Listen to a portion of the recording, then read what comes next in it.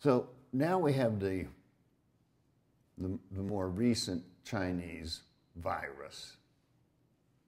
And it's put everything on steroids.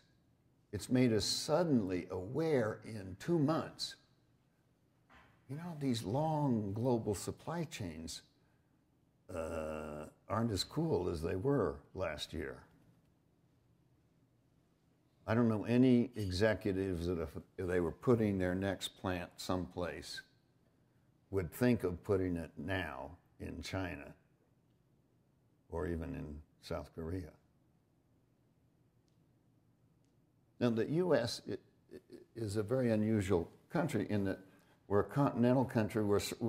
East and west of us, we have giant moats called oceans. North and south of us, we have neighbors that aren't strong enough to invade us. Oh, except maybe illegally, if people want to come and live here. But we have no serious threats militarily.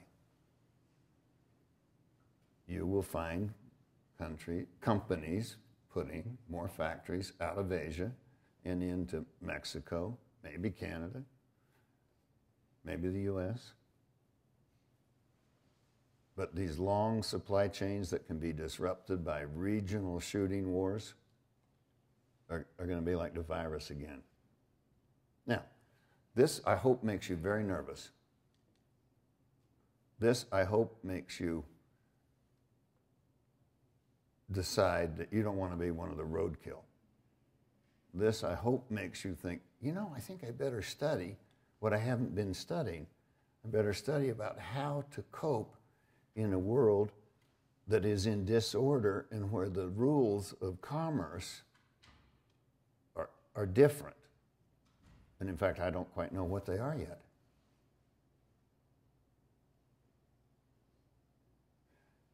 I want you to at least consider that there's a skill of navigation,